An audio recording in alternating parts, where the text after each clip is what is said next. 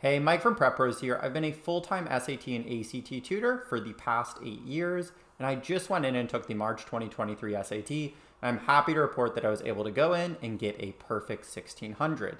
I also was able to do this without missing a single question across any of the sections of the test. And equally as exciting for me, many of my students, both that I work with one-on-one and in my online course, absolutely crushed the test, including this one girl who went in and got a 1570. Now, in the rest of this video, we're going to break it down into two parts to help you out. The first is going to be my overall thoughts of the March 2023 SAT, and the second part is going to be what I actually did to prepare the week of the test to put myself in position to get this perfect score. Now, the March SAT itself was quite standard, and this is not surprising since it is a standardized test after all, so we see the exact same patterns, the exact same question types, and the exact same concepts SAT to SAT. We did get one surprising twist in the math section, but we'll talk about that a little bit later. Now, the reading test itself was very, very standard. We had one tricky passage here, but besides that, I could see that the SAT was up to their exact same tricks that they're up to every single SAT. So I was taking the test, I could spot all of these types of answers that I knew, unfortunately, many students would be falling for because they were half right, they were written to look attractive, they were things that made sense but couldn't be defended by the passage. So I was taking the test, I was doing all of the things that I teach my students to do, breaking down the questions really effectively, eliminating answer choices as soon as one word is incorrect, being able to bracket off where I should be looking for lines, being able to identify the easy versus hard questions, and doing the questions in the most effective order so I could set myself up for success as well as possible. Now, the writing and language section was also really, really consistent with what we see SAT to SAT. And every single writing and language test is pretty much the exact same. We saw all the exact same grammar rules, there were all the exact same patterns, and this really let me, as I was going through the section, take advantage of the fact that I could recognize what concept was being tested based on the patterns of the answer choices and apply the rules that I know to be able to understand exactly why one answer choice is right and the other three are wrong. If you're struggling on writing and language, you simply need to spend the time learning the grammar rules. If you do that and you understand how to approach the other questions, this is a relatively easy section to drastically increase your score. All right, now on to the math part of the test. Now, SAT math for me is really, really easy. I've written an SAT math book, which I think is the best out there by far. I've put together an advanced math course, which has helped many of my students score perfectly on the section.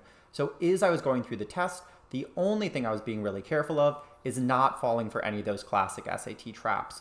Not slightly misreading a question, not stopping one step before you get to your answer. As long as I was doing that stuff, I knew there was nothing that was going to stop me from getting perfect on the math part of the test here.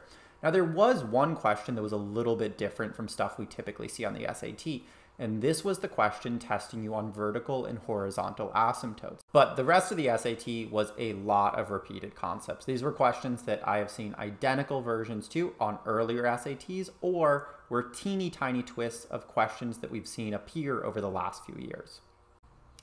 Now to the part of the video you're probably most interested in. What did I do to prep myself heading into the test?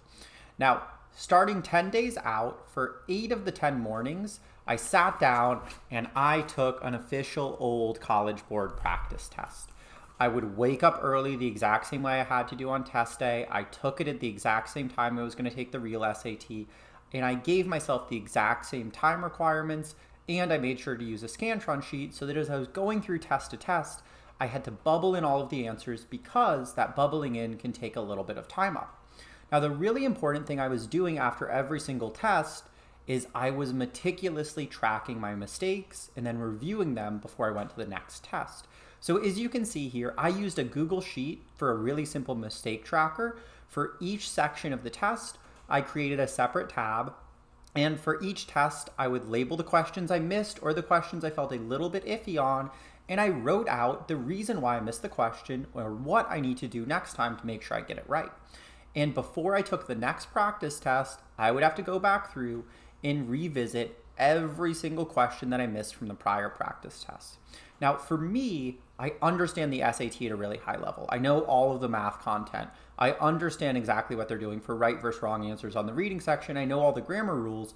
So what I was focusing on was making sure I started to discover the pattern of where I might make some silly mistakes on test day.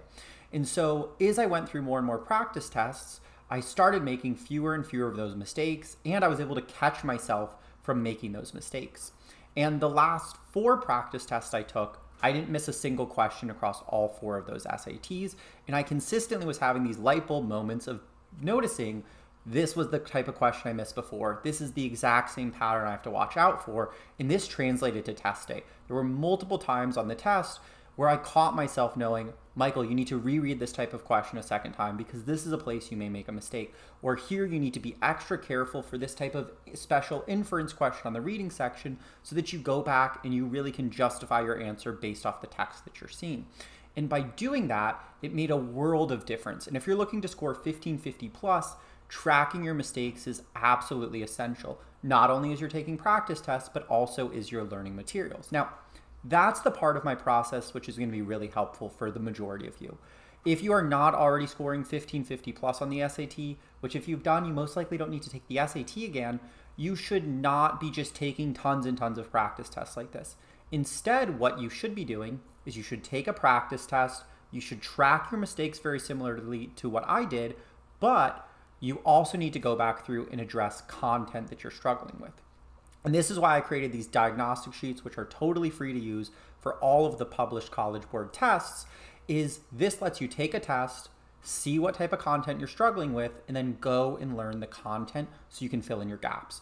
If you do not already understand the content and the math concepts and the tips and tricks at a really high level like I do, simply going through tons and tons of tests is not going to be beneficial for you. So I hope this video really helped you out. Just to reiterate, the really important part is learning from your mistakes. That's the whole secret to success on the SAT, but you need to avoid the trap that most students fall into. And that's that they just take tests, take tests, take tests, take tests. You need to spend time learning the content that is tested on the SAT, because although the exact same type of questions repeat over and over, if you do not understand the core concept being tested, when the SAT changes up the variation a little bit, you're going to be stumped on test day.